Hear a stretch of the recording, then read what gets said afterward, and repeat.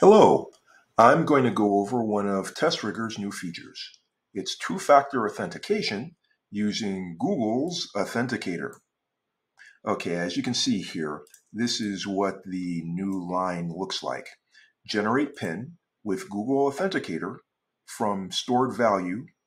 This is where we get our QR code, and save as some variable here. Before I can actually run this, I need to set up two-factor authentication on my Gmail account. So first thing we do is let's go over to Gmail, and I'm going to manage my Google account, go to security,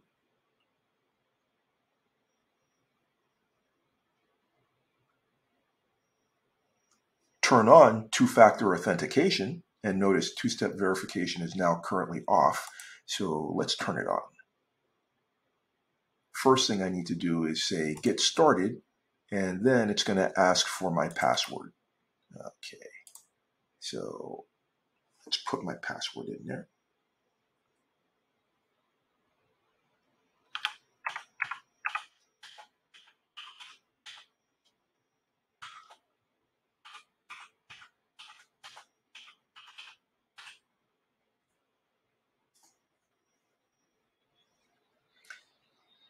The next thing that it wants to do is send me a text message so that I can get a code to verify that it is me.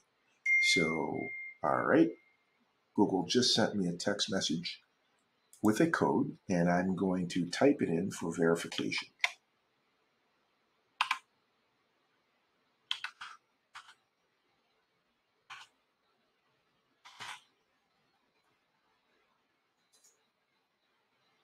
Awesome, I'm in.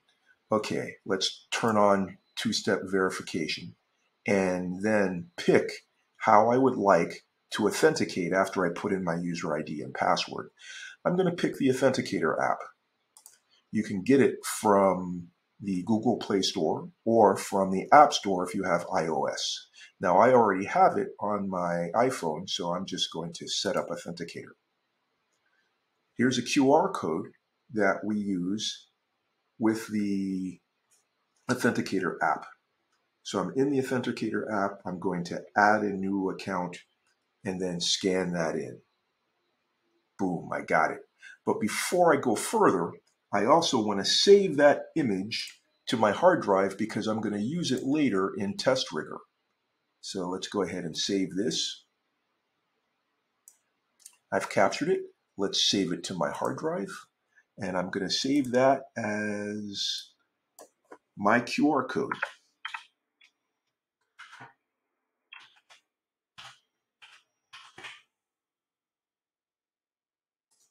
All right, so I've saved that to my local hard drive. I also have the Authenticator app on my phone, and I have it set up with this. Let's go ahead and enter in the code that my Authenticator app has. In this case, it's 022977.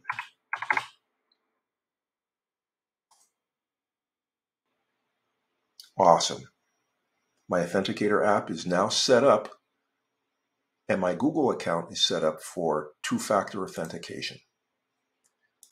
Now we go back to testRigor. In testRigor, I would like this line to work, but before it does, I need a variable that has a QR code in it. So let's get out of this and go over to test data. And in test data, I'm going to add a new variable, a new global variable. I want it to be of type file. The variable name I'm going to use is my QR code. Why not? And then let's go ahead and load a file. This is the same image that I saved earlier. Okay, so let's add the variable. The variable has been added. Here we go, my QR code.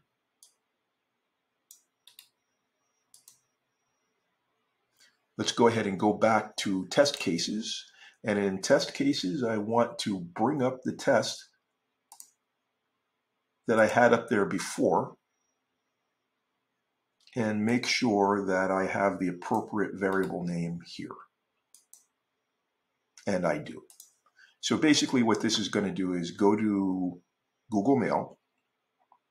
Then it's going to put in my email, then my password. Then it's going to generate an authenticator PIN using Google Authenticator, and then log in. So let's go ahead and run this.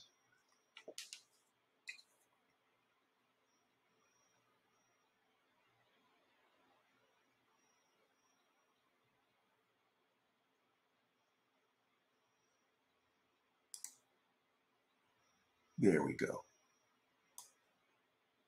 It's in the queue. There were no real modifications, so I didn't do anything before, and that's fine.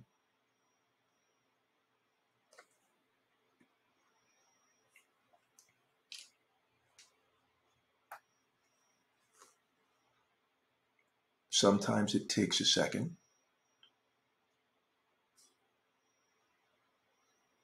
Boom, we're now in progress.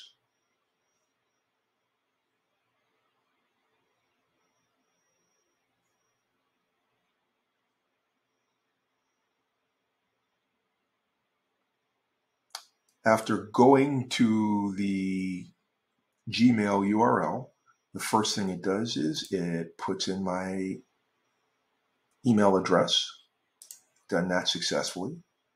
Then it puts in my password. So far, so good. And the thing we've all been looking for, it generates a PIN code to put in for two-factor authentication.